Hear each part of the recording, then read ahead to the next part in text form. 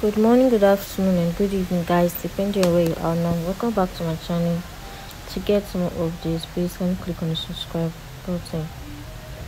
The presidential candidate of Labour Party on Monday attended a rally organized by the Nigeria Labour Congress (LSC) to mark this year's Workers' Day. The rally took place at Eagle Square in Abuja. Peter Obi, in a post on his official Twitter handle, says Labour remains the backbone of productivity. Today, I attended the solidarity rally of the Nigeria Labour Congress (NLC) in Abuja, Peter Obi said. I believe that Labour remains the backbone of productivity. You cannot talk about moving from consumption to production without caring about the welfare and well-being of the greatest tool of that resolution, which is human labour.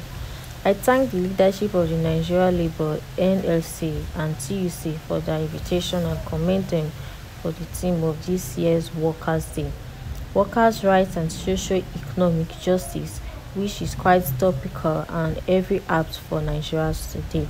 I argue them and every hardworking Nigeria to remain steadfast in the cause of building a better and new Nigeria, where there will be more jobs, high productivity, security of lives and properties, and everything that will make Nigeria proud of their country.